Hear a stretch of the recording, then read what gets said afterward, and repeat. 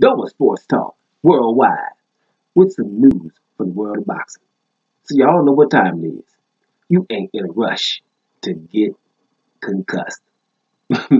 Now let's talk heavyweights. It's countdown to the big fight. You know what I'm saying? People, the grand arrivals, everybody done showed up. Deontay Wilder there, Tyson Fury there. They talking smack, being interviewed, so you can't really keep up with all the information.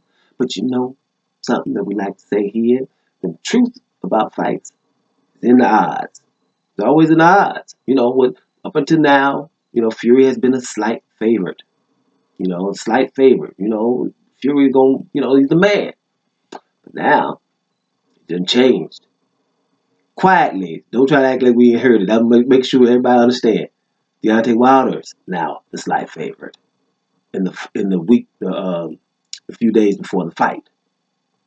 The odds have changed. So the truth is still in the odds. Right? Now, like I said in the video way back a couple of months ago, I make people have a perspective of what we talk about sometimes. Now, Tyson Fury is the very best heavyweight, right? He's way bigger, heavier, right? Supposedly had won the first fight, right? Bad dude. Ain't too many other dudes gonna be favored against that guy. So, what kind of guy is favored against a guy like that? That guy has to be a bad dude, whoever it is, right? How many other people gonna be favored against Tyson Fury right about now?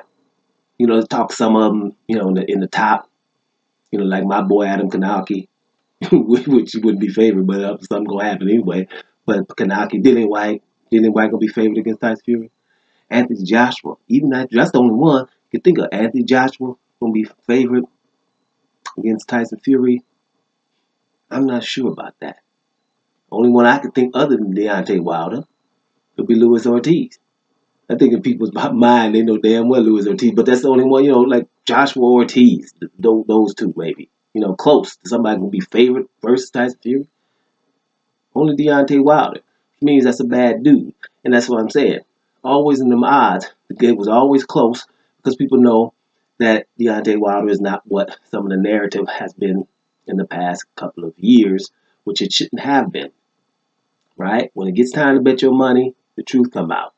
Before this fight, all the time, Tyson's a slight favorite. But now be putting that money on it, what's up? Deontay Wilder's the favorite. Slightly, which means it's still whatever for everybody. It's 50-50, but both of them are awesome. And this is why we keep calling it the fight for number one.